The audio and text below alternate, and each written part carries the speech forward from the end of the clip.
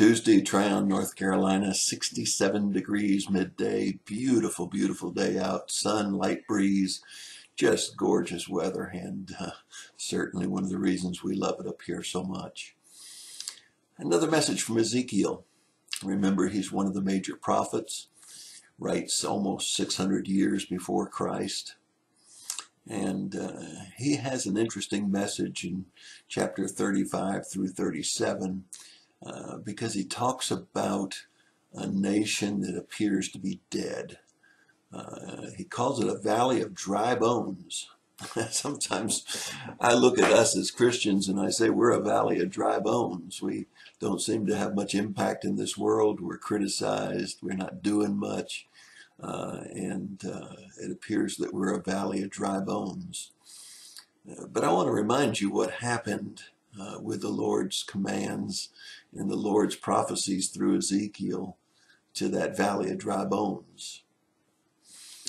You see, there'd been a lot of bloodshed. There'd been a lot of fighting, and Israel had wandered away from God, and some of the enemies had come in and slaughtered, and some of the Israelites have done battle, and it's all about land, and it's all about bloodshed, and it's all about greed. And God says, I know what. I need to defend my reputation. People are now looking at Israel as outcasts and as those that are defeated. And I need to show them that they are still my people. I need to show them that God is still on his throne. God is just. God has a people, and he'll protect his name. And so in chapter 37, we see this valley of dry bones. And the question is asked in chapter 37, verse 3, can these bones live again?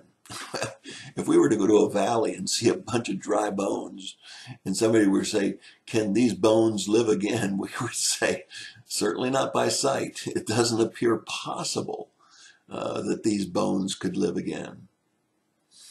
So here's what Ezekiel says. So I prophesied as I was commanded, and there was noise, behold, a rattling, and the bones came together, bone to its bone. And I looked, behold, sinews were on them, and flesh grew, and skin covered them. But there was no breath in them. Then down to verse 10. So I prophesied as he commanded me, and breath came into them, and they came to life, and stood on their feet as an exceeding great army. Wouldn't it be wonderful if today we lived in that age when God's going to bring about a real revival? He's going to take the dry bones of Christianity. He's going to bring them together.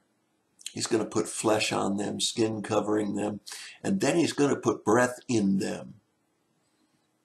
And then they're going to come together as a great army. Oh, not for battle, not for sword, but come together for righteousness' sake, and to show that the Lord, he is God. You see, that's exactly what it says in verse 13. Then they will know that I am the Lord, and nations will know that I am the Lord. Wouldn't it be great if before he raptures his own out of this world, and perhaps one more revival, one more time when God says, I want the world, I want the nations to know that I am God. If you read through Ezekiel chapter 35 through 37, I would challenge you to read and see how many times that the Lord says, I am the Lord. Maybe not in those exact words, but in that meaning. I am God. I'm on my throne. Look and see how many times in just 2 chapters, 3 chapters, that he says that over and over again.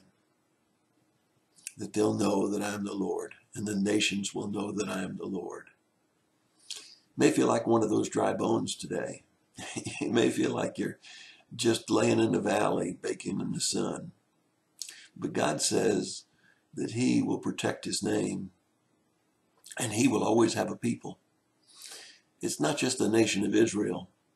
It's all of those that are called by his name those that have trusted in Jesus. We may seem to the world like a bunch of dry bones, but I believe with all of my heart that God's going to call us together.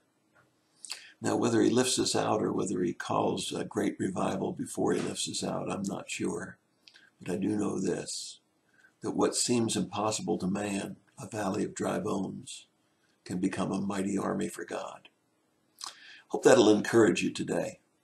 Hope that you realize that nothing is impossible with God. And although many of us be up in years, and although many of us may feel like a bunch of dry bones, God's able. He's able to protect his own name and to put life back into those dry bones and give it voice, give it breath. That's your thought for the day. God bless you and have a great day.